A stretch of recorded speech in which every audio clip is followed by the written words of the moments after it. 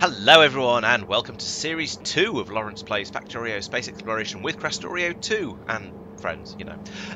So the first series was all about getting to space, and okay, we overran a little bit on that because we got to space and then carried on playing for a little bit longer while I built up the productivity, utility and optimization science packs, and then we decided that was a good place to draw the line.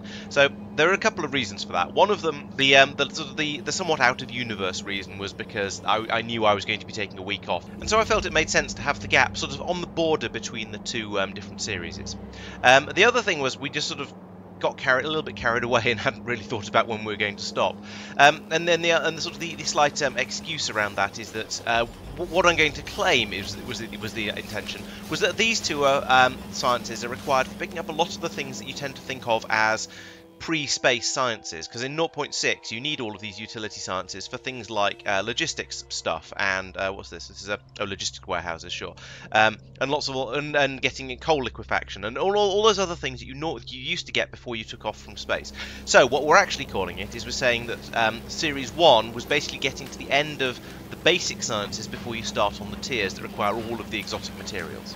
So that's my excuse, I'm definitely sticking to that, and yes, so this is now Series 2, and in Series 2 we're going to start working through some of the tiered sciences. So over here, my big push for the first stream of Series 2 was to start working towards making the first level of energy science.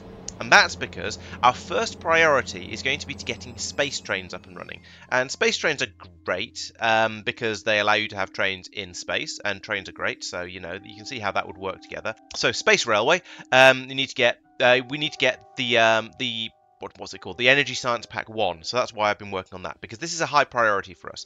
And what our plans with this aren't to just go in and go, yeah, okay, now we've got trains, sure, now what? We have a bit more of an idea than that. So at the moment, everything I've built up along here has been pretty much a sort of... It's sort of a cross between a starter base and a mall. So a lot of the things we've built along here are going to be moved off elsewhere, I think, once we get the space trains up and running. Certainly this bit here will all be moved off somewhere else, so we can have a single area somewhere else that is doing all of the energy science. We don't want to build it all up here. This is going to be a horrible, horrible mess if we do.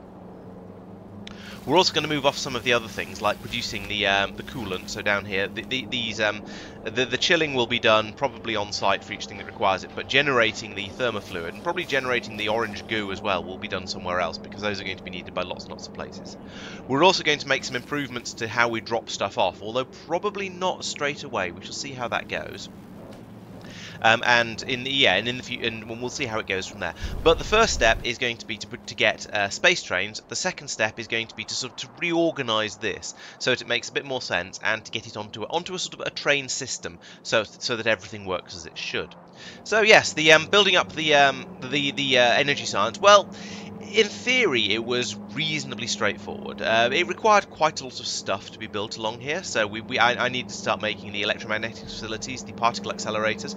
Already had computers, but there were quite a few buildings that I've now added on up here. So as you can see, we've added in the...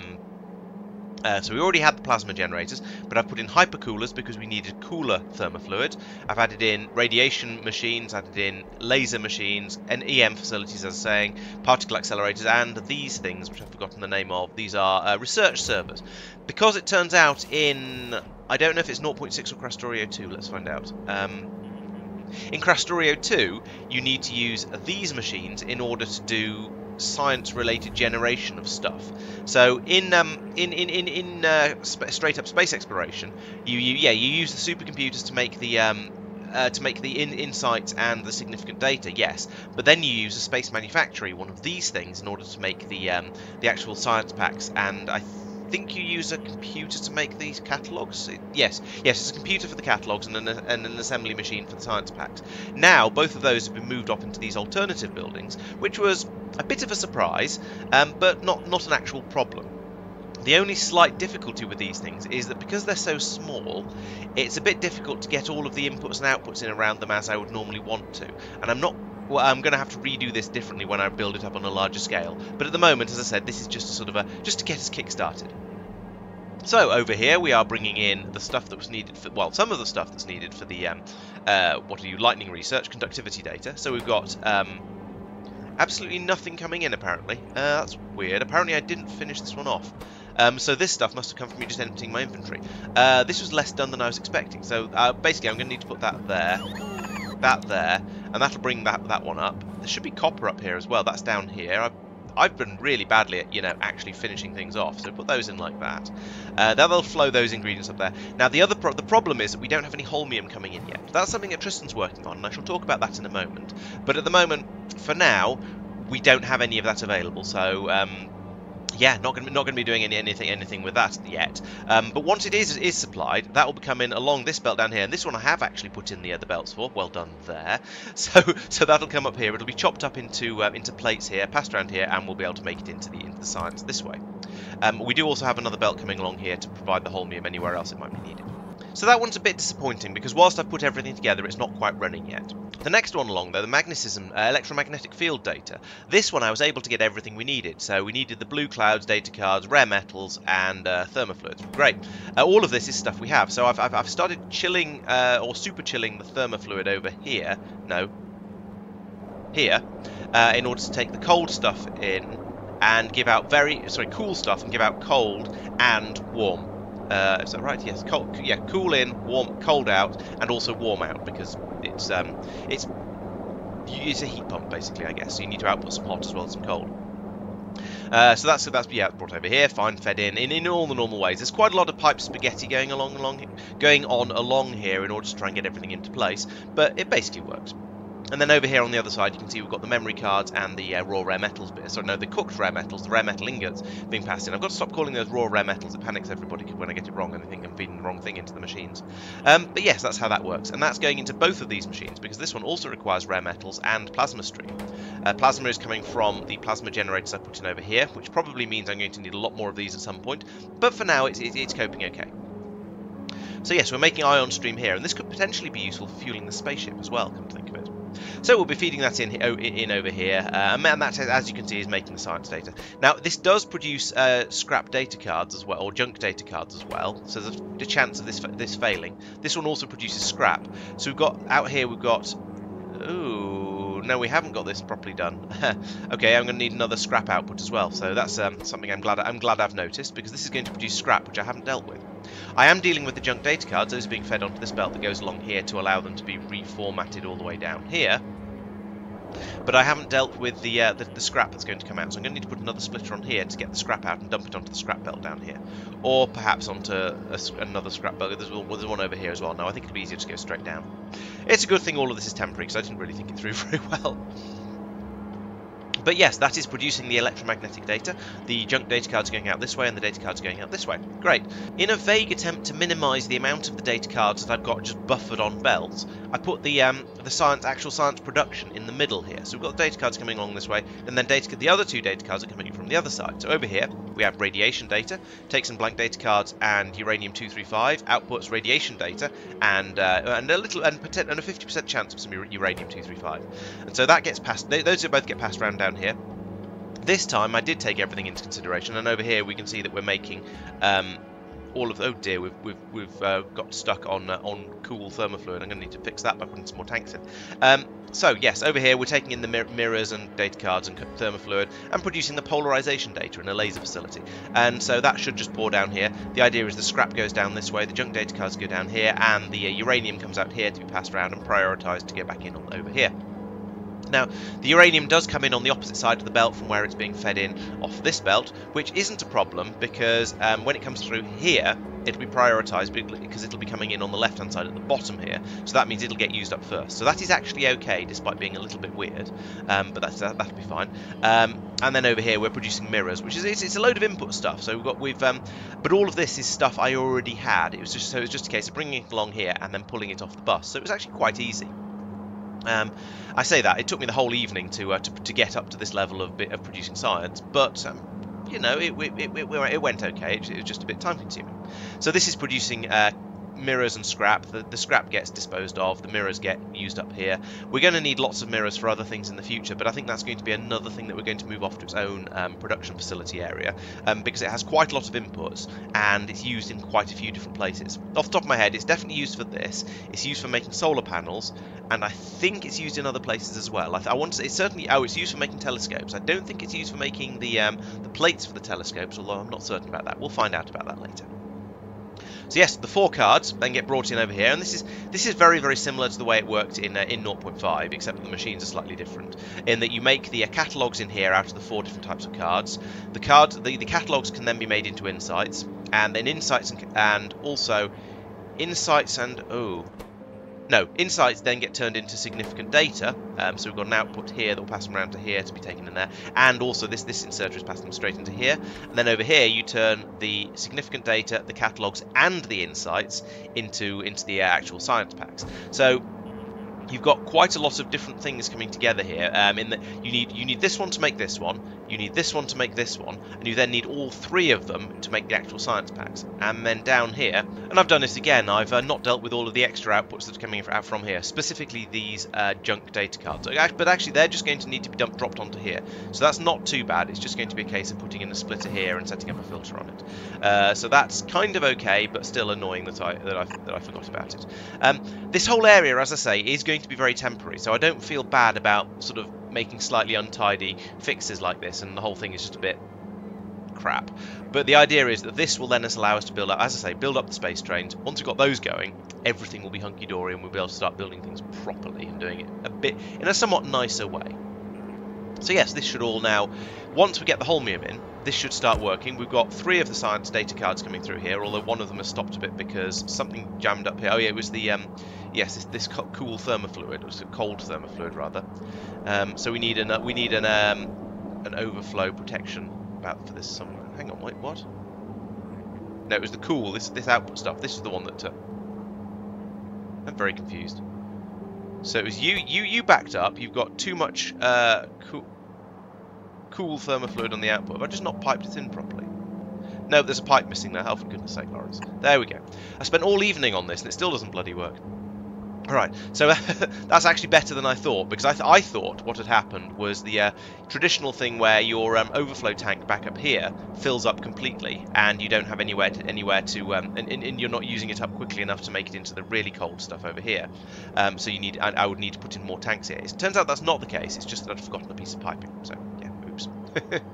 Yeah, so once that gets put in, which it hasn't yet, that will then start to, that will then get rid of the thermofluid. Boop, there we go. And then this machine starts running, and you can see stuff being put into it. The machine is running. We'll get those data cards through. So yes, there's a few things I'm going to need to fix at the beginning of the next session. But after that, I have a cunning plan for my next project, which is going to be to take this spaceship here that I found conveniently in an asteroid belt, and actually take it back to the asteroid belt I found it in. Because over in Kalidas Asteroid Belt 1, there are some massive patches of beryllium. So if we take a look at this one, this is 108 million of it here. There's another 13 million over there. That's not quite so exciting. There's copper, and there's rare metals, and there's more beryl over here, more over here, and there's loads of copper over here. So I think what I'm probably going to do is come out here with the spaceship and start mining up the beryl, and I'll probably put in a beryl processing facility here, just and to get to the point where I can then load the spaceship up with beryl ingots that I can then fly back to the space station. And then once we've got the rail system up and running, that will allow me to then establish start doing astronomic science. And that's, I kind of fancy doing the astronomic science because you kind of need that. I want to get spaceships at some point. It's not high on the priority list. I'm doing things a little bit out of order here, but I kind of want to go off and do that, and since I'm in space and have the spaceship and so on, it seemed to make sense for me to do that. Hopefully we'll get other people to go off and do some of the other materials we need. And speaking of which, we've looked at a few new planets, and we found the planet of Njord.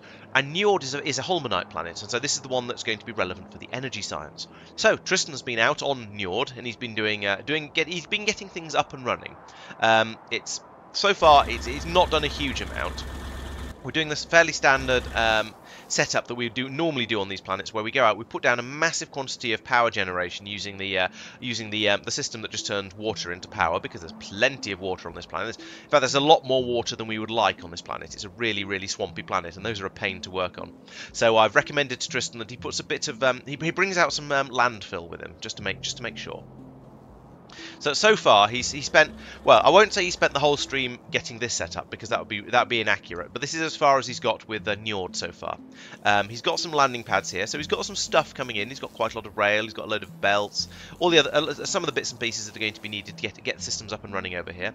And so he's going to do essentially what we did on Taishakuten and Drakit, but this is a much larger planet. So instead of having about 12 core mine seams that he can go out and play with, he's got, I don't know how many there are, but there's quite a lot of them. So he's going to go out and put in drills on at least lots of these, whether it's all of them, or half of them, or maybe a dozen of them to get a decent rate flowing. I don't know yet.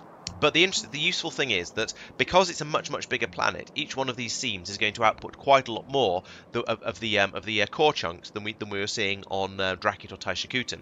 And that means when he goes in and then sets up the normal system for processing core chunks into, well, processing holmium core chunks into holmium ore, whatever it's called at this stage, and then normal core chunks that can then be turned into delivery cannon capsules. He's going to get, from the number of these he puts down, he's going to get a lot more delivery cannons firing, and a lot more delivery cannon capsules being made per hour than we are on Drakit or Taishakuten. So we should get a good spray of holmium coming out from here, or at least we have the potential for it. Happily, there's also a few patches of oil out here, 8 million there, 8 million there, 7 million there. So we're looking at about 24 million in this sort of area, which is all very, very close and convenient. And that's necessary because, as we've discussed beforehand, the delivery cannon capsule production system also needs an input of oil as well as the core fragments, which is a bit of a shame.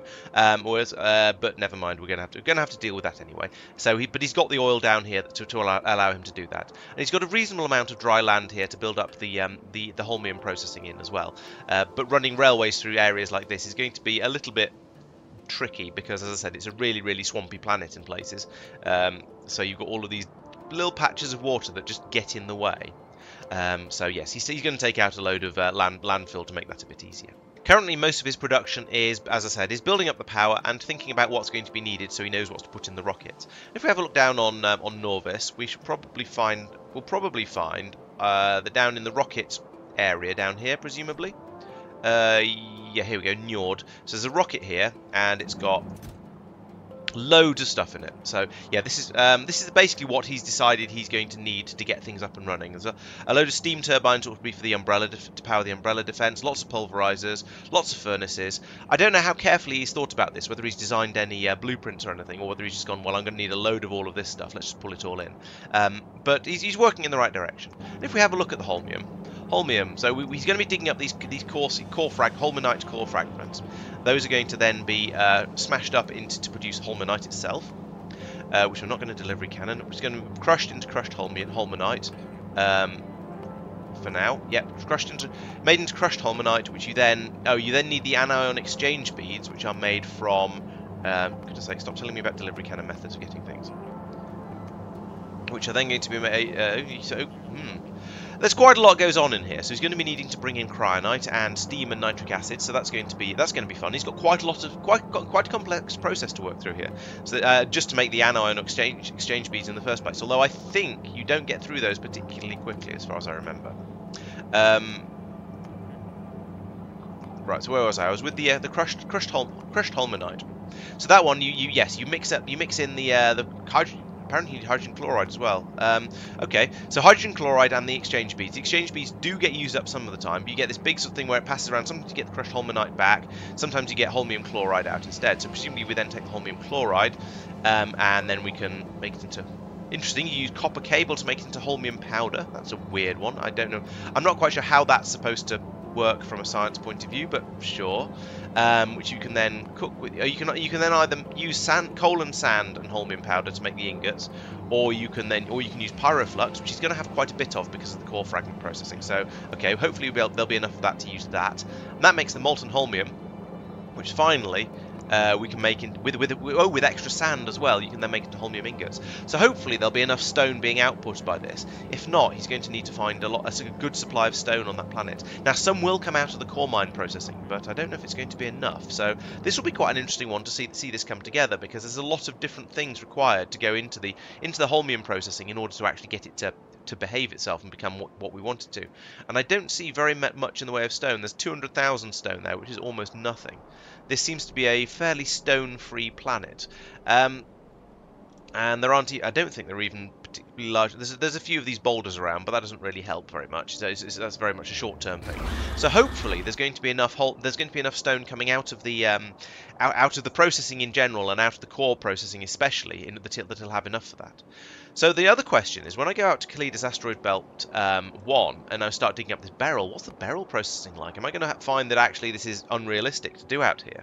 So we're going to have beryl being dug up, which you mix with sulfuric acid to make beryllium sulfate. So I'm going to need to ship out sulfur and iron to get this.